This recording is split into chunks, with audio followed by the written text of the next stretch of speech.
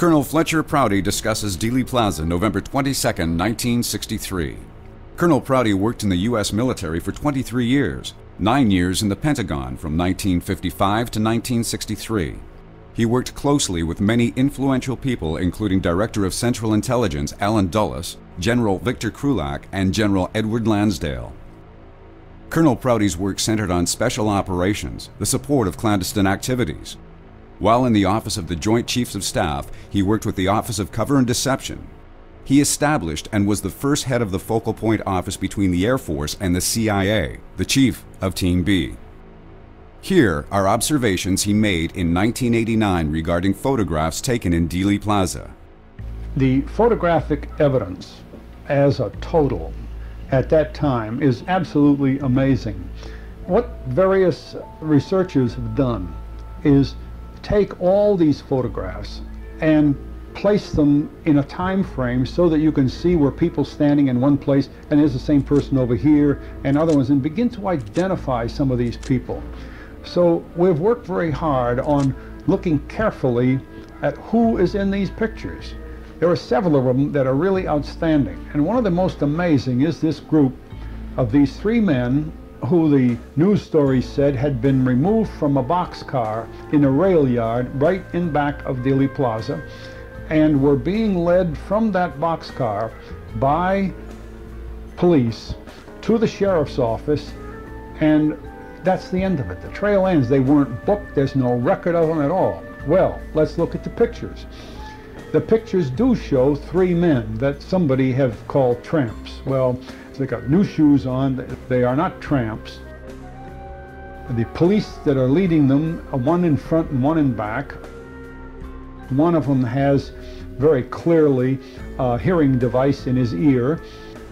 And furthermore, the Dallas police don't lead prisoners into the sheriff's office. The police and the sheriff's office work together, but their jobs are entirely different. And in a sense, taking prisoners to the sheriff's office is the last place the police would take any prisoners. So all that part of it is very questionable. So when researchers had arrived at that point, one of them came to me one day and said, look, of all the pictures we've studied, this little episode of these men being marched right across in front of the school book depository building where Oswald was supposed to have been, and across the street by Dealey Plaza where the president's car had just gone, into the sheriff's office. There's something wrong about these pictures. So we looked at them very carefully.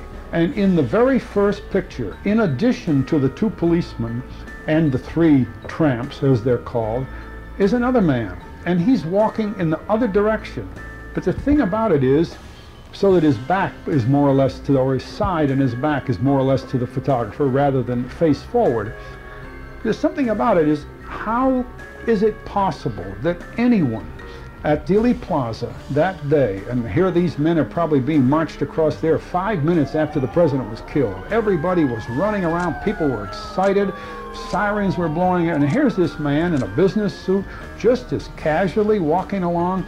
He doesn't even turn, he's not looking at anybody, just walking past, and he happens to be standing by these men as they're being marched. The least he would be doing is looking at these prisoners or looking at the policemen. You know, anybody would, especially at that time. This man's looking at nobody.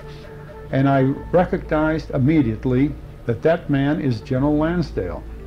Now, Lansdale is a very interesting figure in the Kennedy era. And I know Lansdale, I've worked with him off and on from about 1952 to 1963. So he retired. Now, this is interesting. He retired from the Air Force on October 31st, 1963. Well, of course, the picture could have been 100 other people, and I could be wrong, but I know him very well.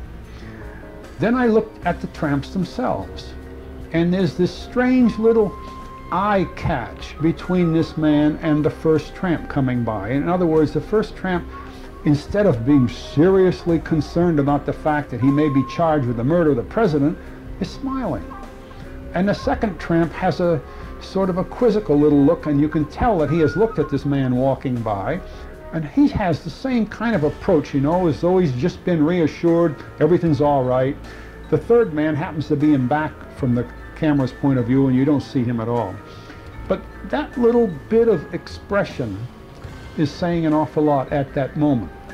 The police themselves have expressions that indicate more, that as if they were saying to somebody, say, boss, am I doing all right? You know, that kind of thing. In other words, was Lansdale walking down right in front of the school book depository building to sort of reassure some people here, maybe his employees or somebody that's working for him? What's the significance of that? Well, of course, that happened to be my own interpretation. The men who had brought the pictures to me hadn't the slightest idea who it was. And I decided at that moment that what was needed next was a lot of research. So I got some very clear copies of those professional pictures. These pictures were taken by a professional news cameraman. I got a clear picture.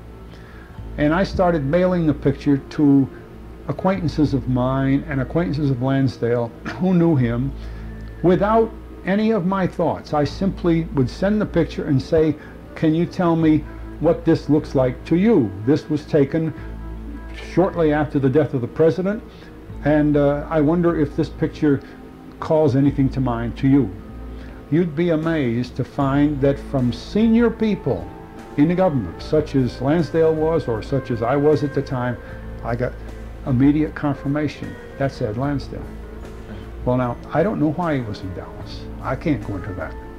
But it's astounding that this man, who was Assistant Secretary of Defense for Special Operations after General Graves Erskine retired, who was the man who had more or less almost single-handedly set up Diem as president of South Vietnam, who again almost single-handedly has set up President McSai as the president of the Philippines, who was considered probably the most significant person in the U.S. military, U.S. government on the subject of counterinsurgency, civic action, special forces, Green Beret troops. He had written the books that the Green Berets used in their courses down at Fort Bragg. What could have been his role at that time? I had a very personal interest in that because only a month or two before that, Lansdale had met me in the halls of the Pentagon and said that he had arranged for me to go as a military escort officer with a VIP party to the South Pole. And it happened that I left for the South Pole on about November 10th or something like that, and that I was in New Zealand on the way back from the South Pole when I heard about President Kennedy being killed. Why Lansdale asked me to go to the South Pole, I have no idea. Or was there some connection between this role that he may have been playing in Dallas and the fact that he would just as soon I be out of town? And I reflected on that, especially when I began to realize that almost all of Kennedy's cabinet was out of town, that some 45 officials with the cabinet were also out of town in Honolulu and on their way to Tokyo. They were actually on their way to Tokyo when the president was killed.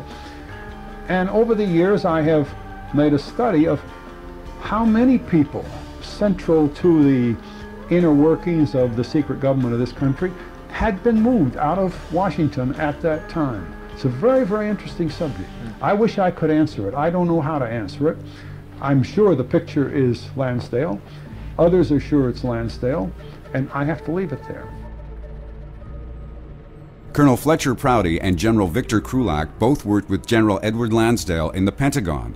Both men identify him being in Dealey Plaza November 22, 1963.